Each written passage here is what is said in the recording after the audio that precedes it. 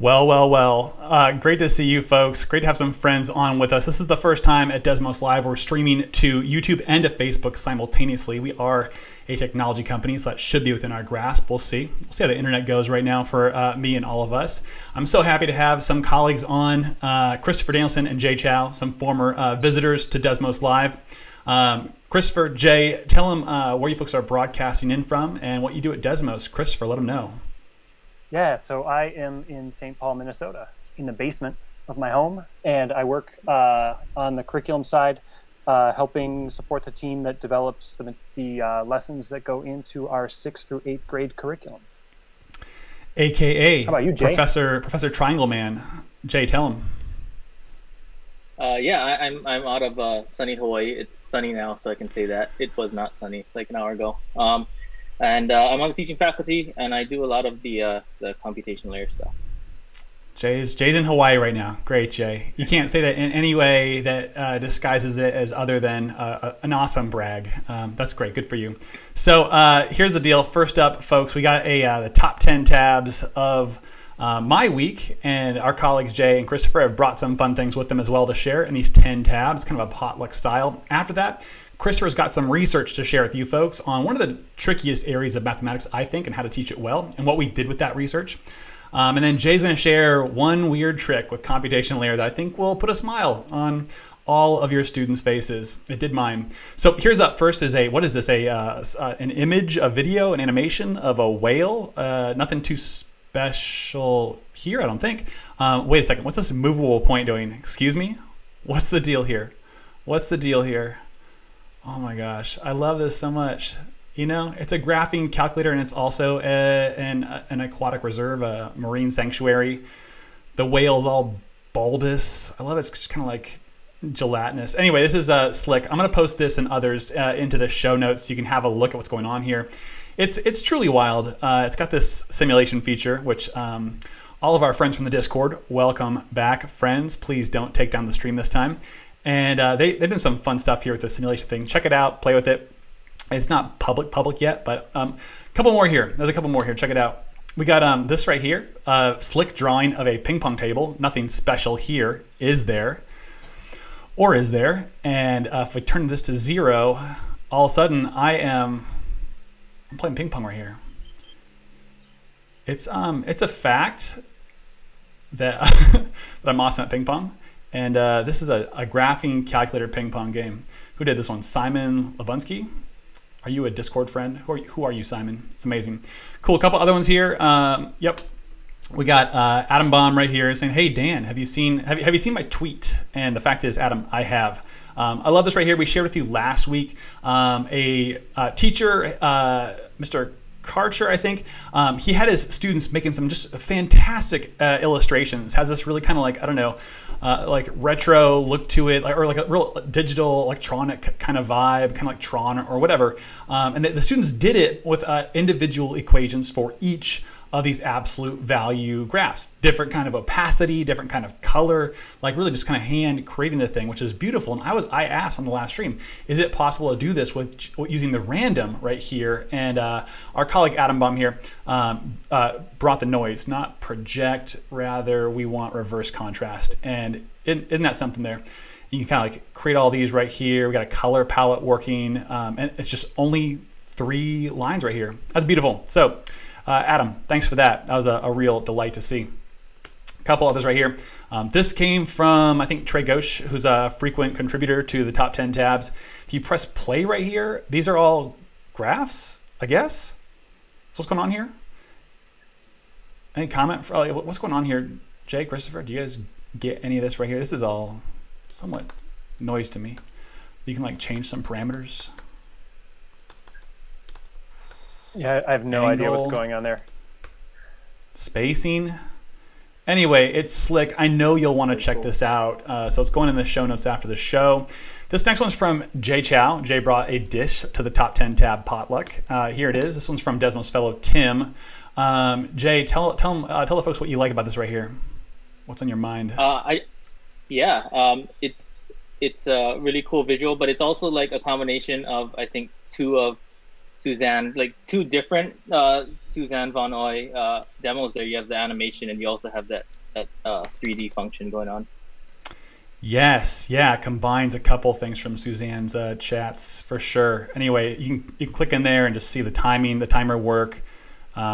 It's magic. Anyway, I also just dug that someone was like these graphs to me are really special, but there's a lot of places where you can go and make like slick graphs and interactives. What I loved is seeing people in the Twitter thread saying like, hey, this is awesome. Can I add this to an activity which allows, I would imagine, students to interact in ways that build knowledge that go beyond like just kind of I'm dazzled while I move the slider back and forth and change things. But that I trust that Jonathan Newman here has some fun work for students to work on. Really cool stuff. And then here's one more from Jay. Jay brought 2 tabs here. Jay, tell us what this is about right here.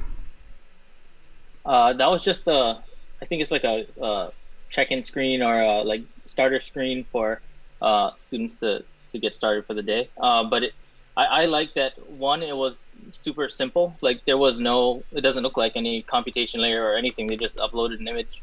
But from like that really simple start, you still get like so much creativity and so many different responses coming from all sorts of students.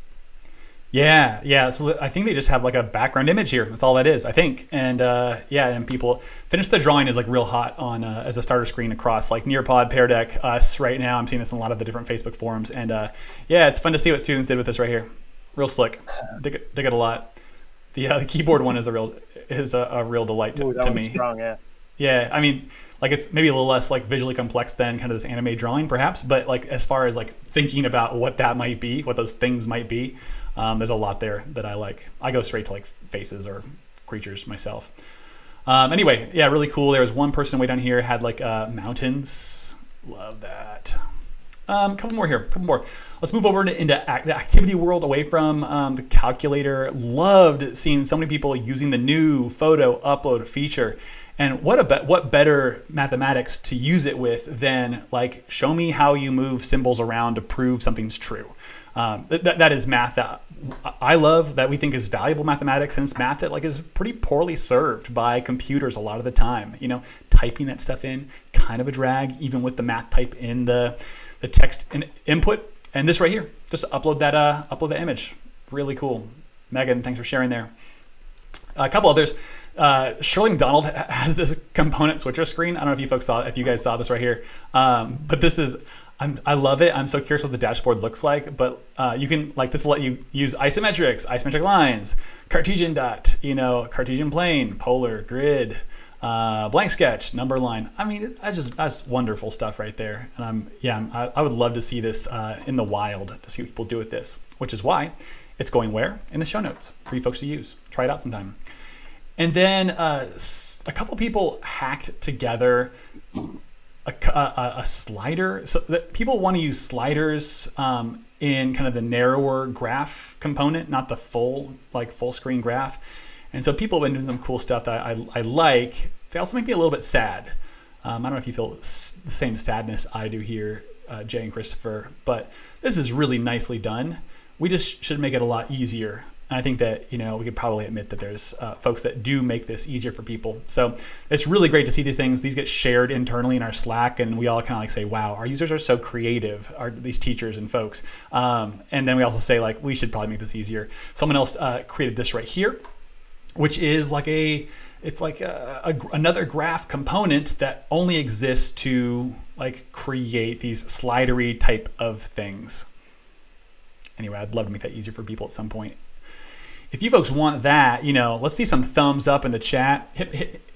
Drop on in from Facebook. I'm not seeing a lot of Facebook commenters yet. So if you're a Facebook commenter and you want this, like your vote counts like, I think, trip. A lot of folks from YouTube looking to see if Facebook is working or not. Okay, and the last one here, this is Christopher's contribution to our potluck. Christopher, I'm gonna play this one right here, and I'd love to know, like, this is, what does this have to do with mathematics? If anything, if nothing, fine, but let's have a listen here, folks. It's 1 minute long. This is a square. Can you guess which spot that goes in? The square. That's right. It goes in the square hole. Yes. Okay. And how about this rectangle? That one Also the square. that goes in there too. Yeah. Up next, we've got this thin rectangle. The thin Can you guess rectangle. where that goes? The thin rectangle. That's right. It goes in the square hole. And up next, a cylinder. The circle. I think that goes in The circle. the square hole. Now, we've also got this semicircle right here. Oh, no. Do you see a slot that would fit The semicircle. semicircle? The semicircle. That's right. It's the square hole. Okay. Up next, I love this so much. triangle. We know what hole that goes The into, triangle. right? Triangle. That's right. The square hole. And up next, we have the arch. The arch. The And arch. you guessed it. The arch. It goes in the square hole. This is All right. Well, guess which spot. why are we watching this, Christopher? Talk to me. It's a task. There's no rules, and this woman is stressed out like so many of us as teachers when kids are messing around with rules that we haven't actually stated.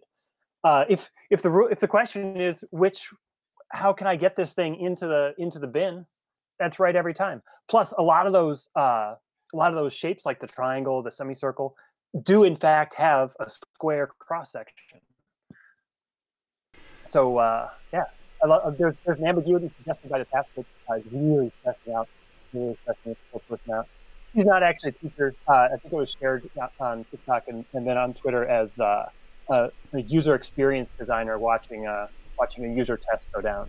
But it feels a lot like a teacher watching something that with a task that you stayed up late last night making this task, and then kids just shred it. So there's like a lot of emotional attachment to both sides for me. So just love it. I could watch that As a all day long. designer, as a former teacher, as someone who makes shape-based toys for children, as you do, As a rule-breaking student. as a rule-breaking student, yeah, this hits a lot of different aspects of your identity.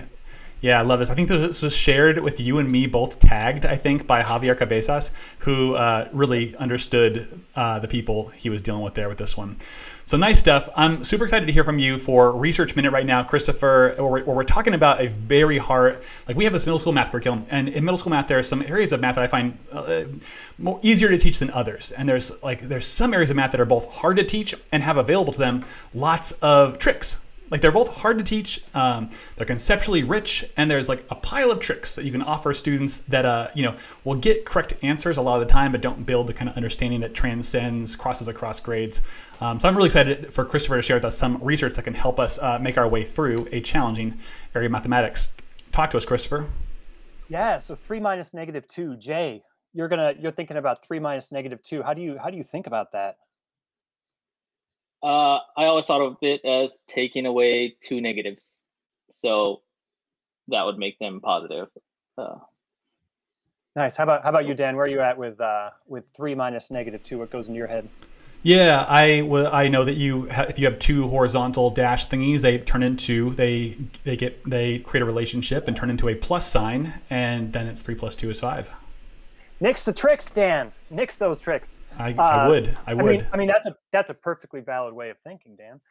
If you were to talk with a group of middle school teachers, like 12 middle school teachers, and ask them about their favorite ways to teach subtracting integers, first thing you would hear would be a big groan, because as you pointed out, super difficult thing to teach, thing for kids to think about, but also really interesting. And the second thing you'd hear is at least a dozen different strategies. I'm just going to show you a couple of possibilities that may resonate with one or more of the teachers out there. Certainly some version of each of these was present in my own 7th grade classroom when I was a classroom teacher here in St. Paul.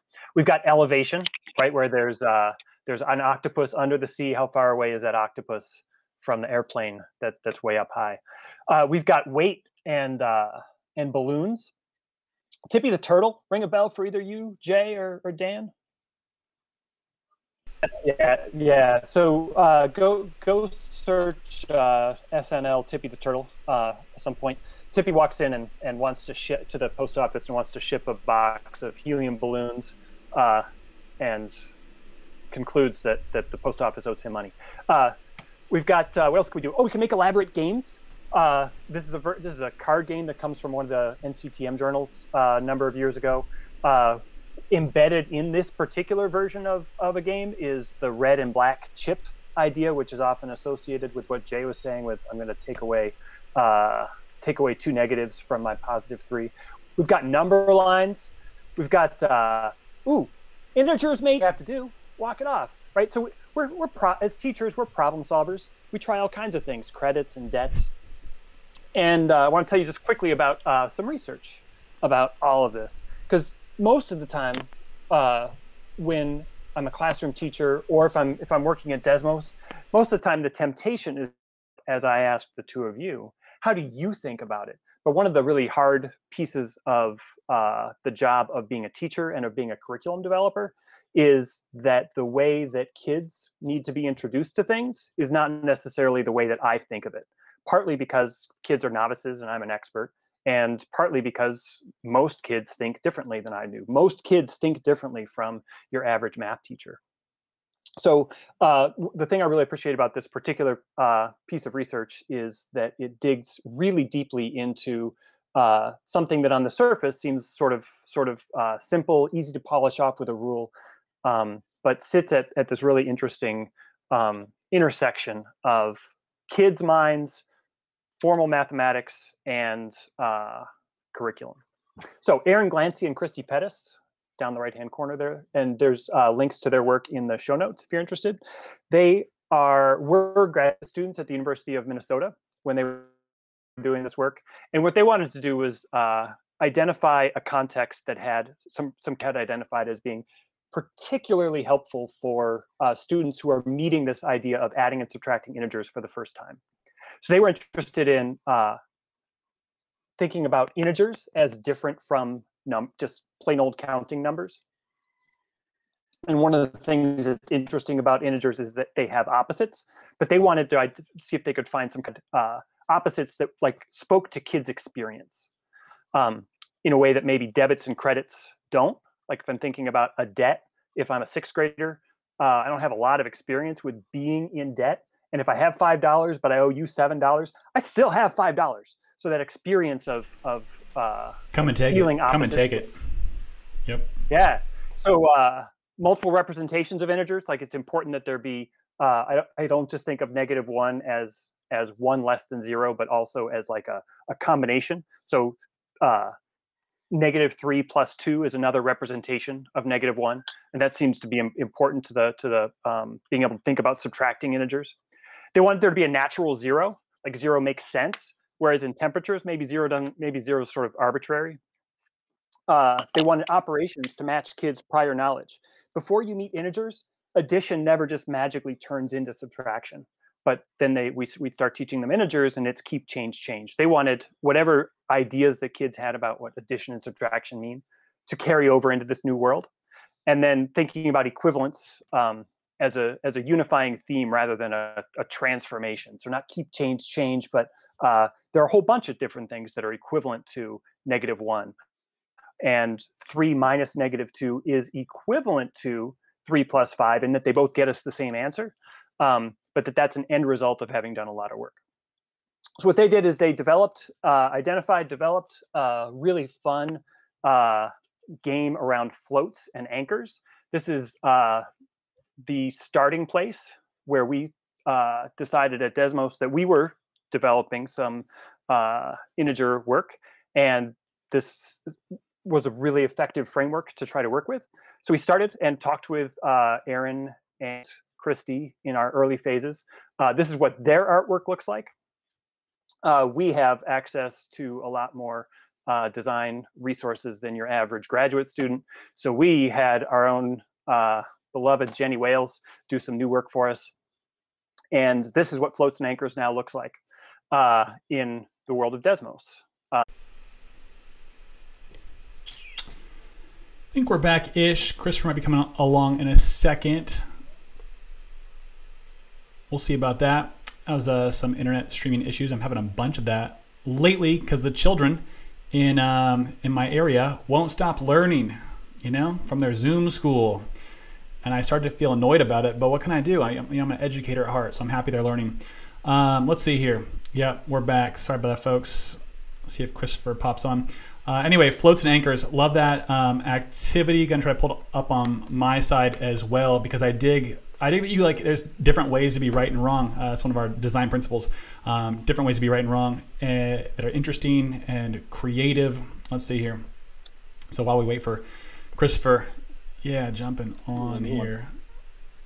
That's the new one. This one's gonna be in our show notes. You're welcome to use this one. Yeah, here's our new one. That one was created in partnership with CPM and their curriculum, and we did some other stuff for ours, and just really dig all of this. That's pretty. Press go. Yeah, you know what time it is. Time for a submarine animation time. Anyway, and yeah, add anchors, subtract floats, same deal. Cool stuff. Anyway, my apologies to Christopher for kicking him off and thanking him. I think we are at an okay spot with Christopher to say so long to him. That's some research that I love having Christopher on the team for lots of reasons. But one is that he does a really excellent job of integrating research that can be up here abstract in the academy and bringing it into our world and using that to create some activities that we know have a kind of grounding in empirical research, and lo and behold, they work really well for kids because of just that reason.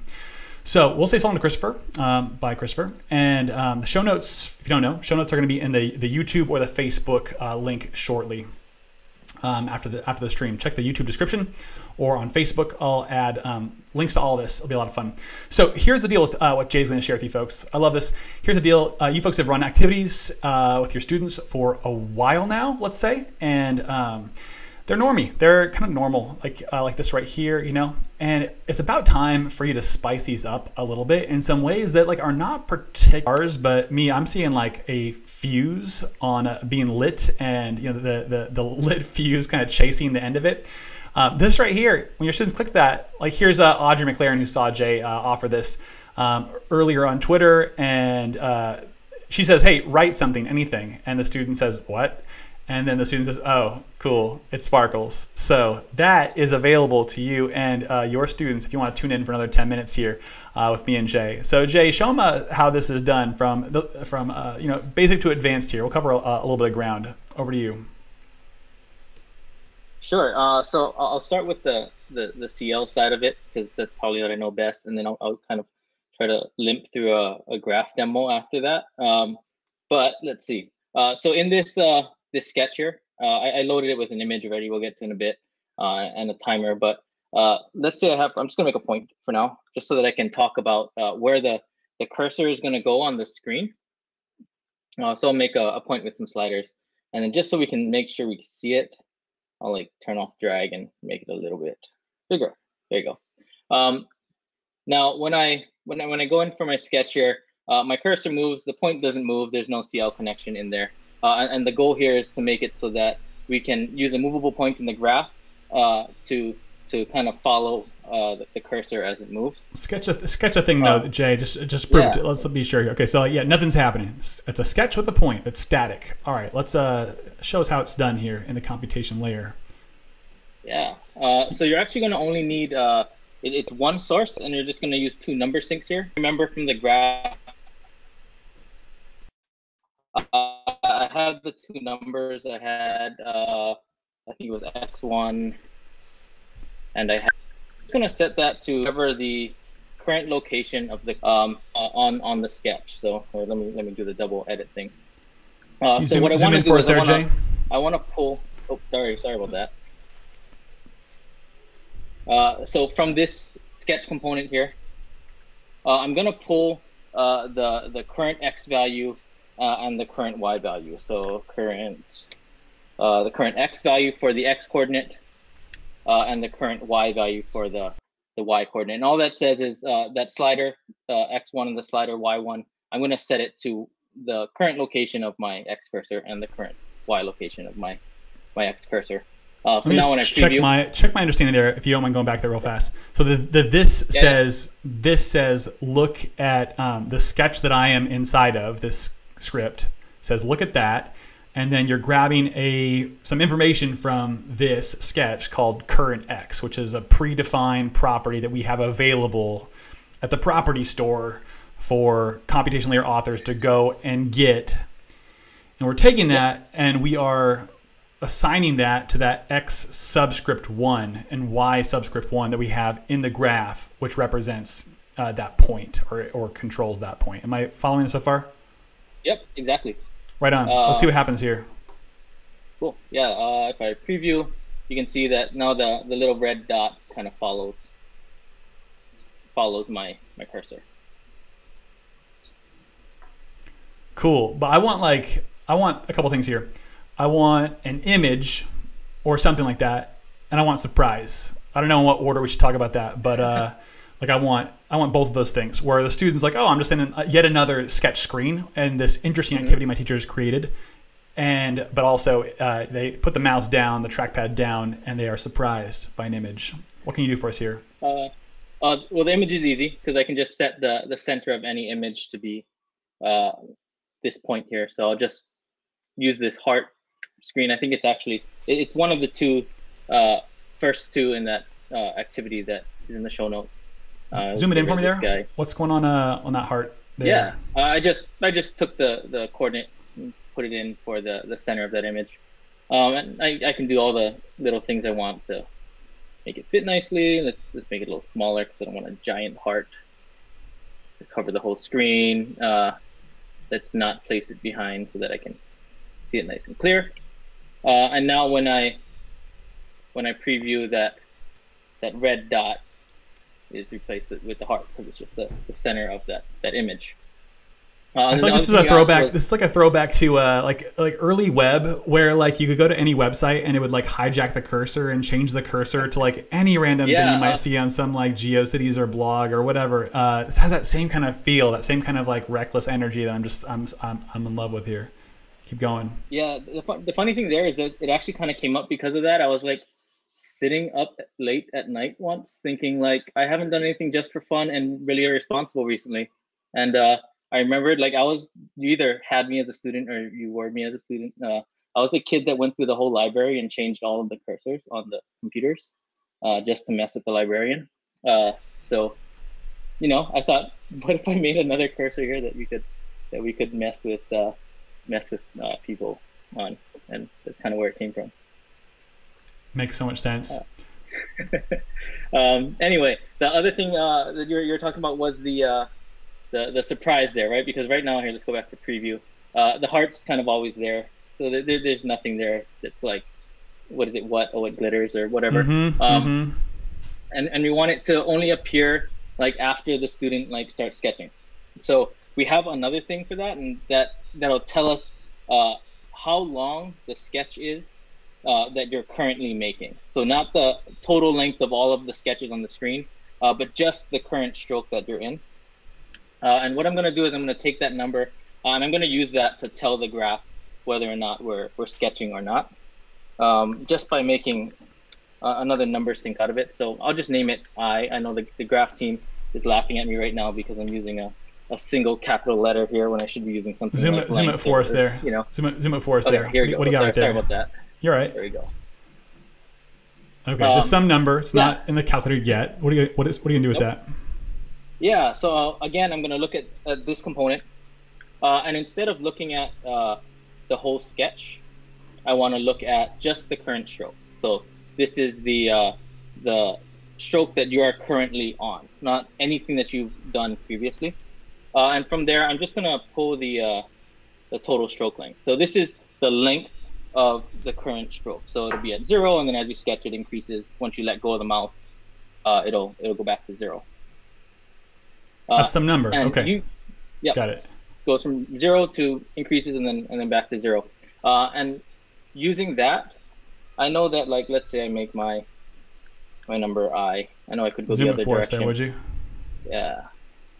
Hey, let's say I have that number there. So this, like, you can imagine that as you sketch, like it's gonna start to increase. Super helpful. But I'll set it back to 0. And what I'm gonna do is I'm just gonna restrict the showing of this image based on the value of that variable. So I'll say that I has to be greater than 0, meaning that your current stroke length has to be greater than nothing. You have to have sketched something. And if I zoom out here, I just messed up my window. Here we go. That's Zoom so back clutch out right here. there. And that move, I think, is one of the most generalizable, most common moves I see in Desmos graphs is to throw in some kind of variable and into the curly braces and say, hey, only show this thing if that is true. So I just want you folks to like look at that close, make sure you're cool with that. Once that eye starts going up, then it'll show. Until then, it won't. So yeah, you can drive. Yep, there it is, and it shows. Before that, it won't. And yeah, we'll see it. I'll see it in action. That works. Yeah, so now you can see It's the gone. current stroke length is 0. It's not there. And then as soon as it starts sketching, Just again, like that. I want you folks to take this idea, this activity will be in the show notes. Grab this, copy and paste it so you can examine the computational layer script a little more, so you can swap out the image. And I want to see you folks sending us links at, at Desmos or Desmos Live, hashtag it, where, your students see your face, they put the mouse down, trackpad down, and you're smiling back at them all the while they're drawing on the sketch screen. That really changed some hearts, I think, in this particular moment. Where we're so far from a break and vaccines are just rolling out. People need that right now. I think Jay's got a couple more tricks up his sleeve to share with us, like how to make this like a little bit more dynamic. If you want to stick around for that, and then we'll say so long. Jay, show him a few more minutes worth of some fun here, would you?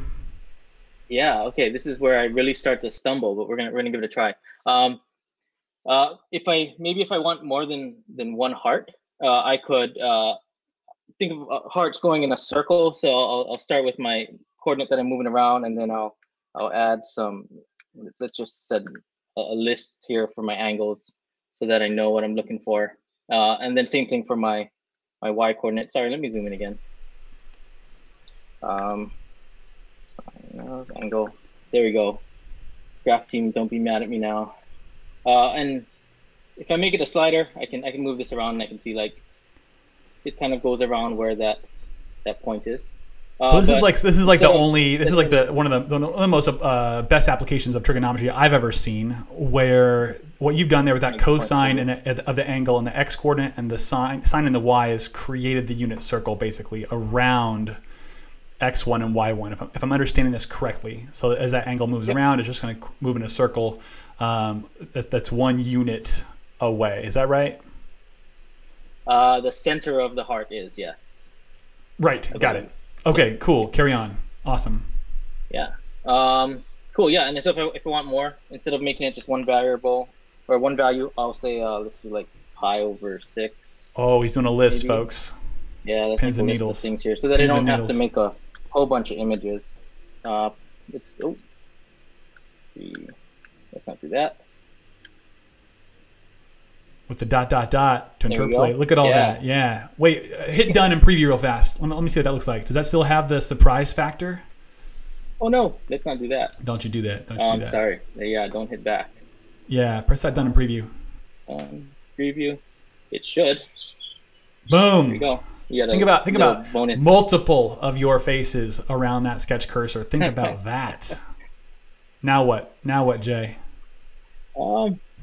Yeah, I could think about like, let's say I want them to all start from the center and move outwards. And this is made me think of like Suzanne's demo there. Where I wanna make a animation. And she used median, so you could say median 0, 1, and T0, and I can apply this to the radius of my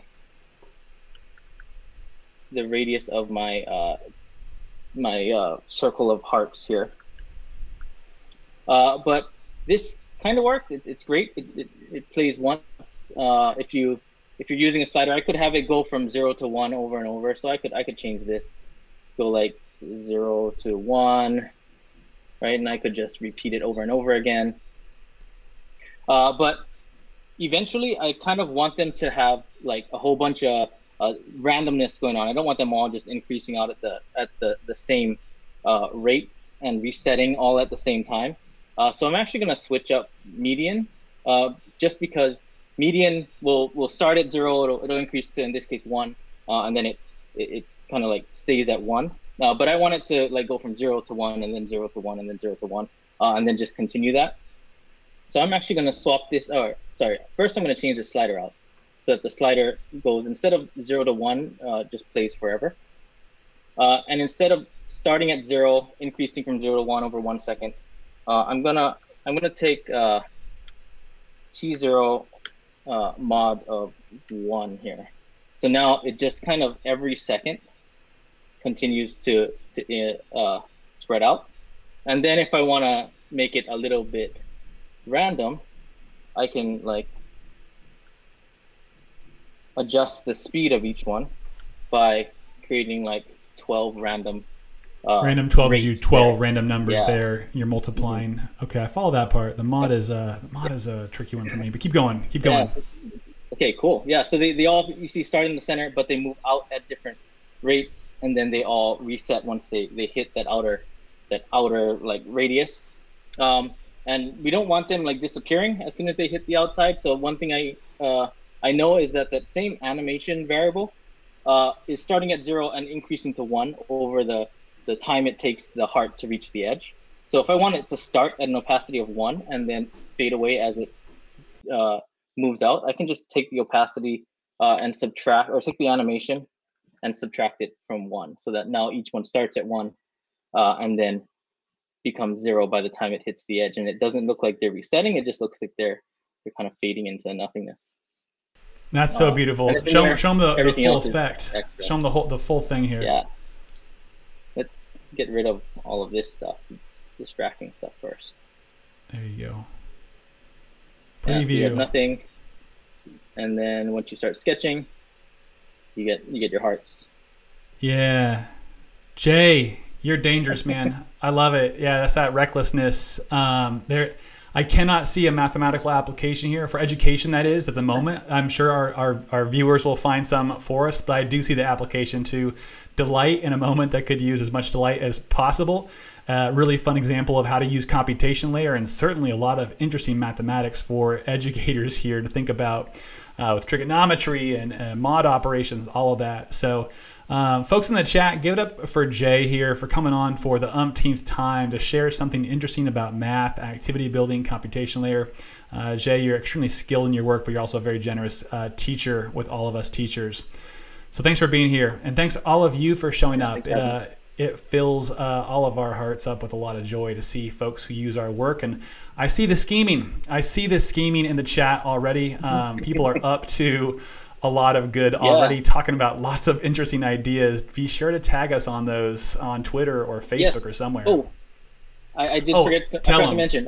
So it's also our, every month we run these like activity building computation layer like challenges sort of through Twitter and now through Facebook. So if you make one of these, it's actually this month's challenge. So post it into the Facebook group or post it on Twitter with the hashtag, it's matchmycl.